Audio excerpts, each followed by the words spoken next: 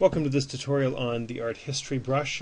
This is a pretty fantastic picture for using the art history brush, so we won't have to do too much with it, but I'll go through some of the steps. Open up the picture. It's called Roses. It's found on my website. Once you have it opened up, normally with art history I would start by saturating the image, so I might go to Image Adjustments, Hue and Saturation, and adding a little bit of saturation to it. We don't really have to do too much to this image because it's already pretty saturated as it is, so you can pretty much just leave it as it is. Now, the art history brush is used for making impressionist or painterly like effects on your photographs, and it does this by using a number of different brushes. I've done some experiments already with this photo, and so I know it's going to work, but there are a bunch of different brushes that you can choose from. Of course, you can use your regular old brush tips, the same brush sizes, and you can choose from any of these, and you can paint in any way you like. I'm going to be painting at 70% just to not make it quite so dramatic, or it allows me to go over it a few times and change the stroke. I'm going to also be using tight long strokes. I've checked it out and I've decided that works well for this, and 30 pixels as well, tolerance 100%. First thing we're going to do is we're going to leave the background as it is, and we're going to make a brand new layer, and we're just going to call this ground. This is going to be your ground layer that you're going to paint above, and we're going to fill it with black. And the reason we're going to do this is so that if we miss any spots, we're going to get some nice sort of black accents that's going to really make it pop. We could also use white because this is a very light painting. I'm going to currently reduce this down to 67% or so, just so I can see through it.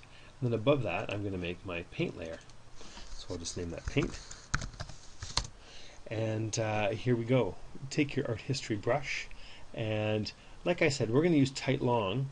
And as you go through, you'll see what the art history brush is going to do is select areas of color and start doing tight long strokes based on the kind of brush that you've chosen, and based on the pixels that it's sampling.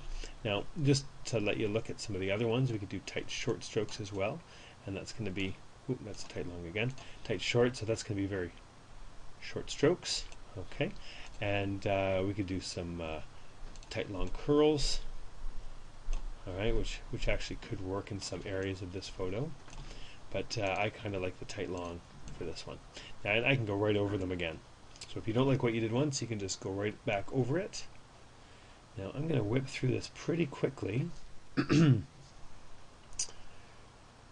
Sometimes I like to do the areas separately, so I'll do the background first, and then I can go and do the foreground with maybe a different brush, maybe a smaller brush to add some detail. This brush is only a size 6, so it's quite small, even though this is a pretty low resolution file. Alright, so there we go. I've gone through around the back. I can now just do different parts of the roses. The paint colors try very hard to sort of keep within the boundaries of where the colors belong. It's not going to paint pink outside. This is based on your tolerance, but still I like to paint the things as if I were painting them. So I try to sort of paint the different sections separately.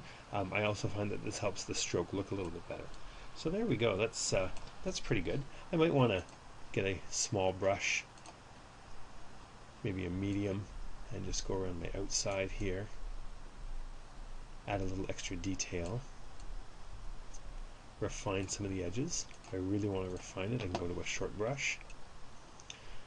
I'm using a mouse for this, but it's preferable actually to use a tablet and a pen. It allows you to do different brush pressures with your pen and allows you a little more control. Now, if I was going to spend more time on this, I might actually get my regular paintbrush and start to do a few strokes on my own. I could also use the smear tool and smudge things to get a few of my own little bits of finesse in there, and to make sure that some of the strokes sort of looked like they were going in the right directions. I'm just going to switch back to my tight long and go over some of these stems again. There we go.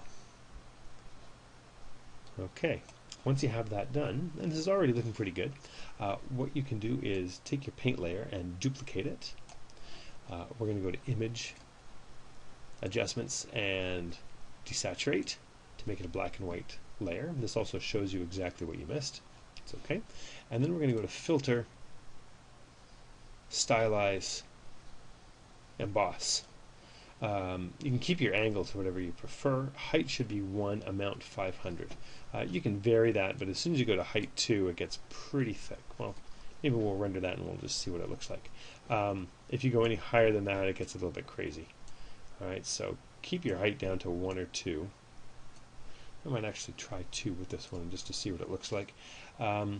With your paint copy, I'm going to rename that, and I'll call that my my emboss layer. And change the emboss layer's blending mode to overlay. And there we have it. Now, if you want to sort of dim this down a little bit, I can take my paint layer, or I can turn off my black layer. Okay, we don't need that really anymore. Sometimes, you know, it's up to you if you like it or not. It sees the areas that you missed, and also it can help make your image pop out a little bit. It gives you just a ground as if you were painting. You can use black. For this, I could have used white. I could have even used green, or picked one of the colors from some of the flowers. And I might even take my paint layer and reduce its opacity just a little bit. And the more you reduce it, you can see you can start bringing out the actual flower. So I think something in the middle probably looks pretty good. Check out my website. You can find the file there, and you can also find a few different files with some more challenging art history brush tutorials.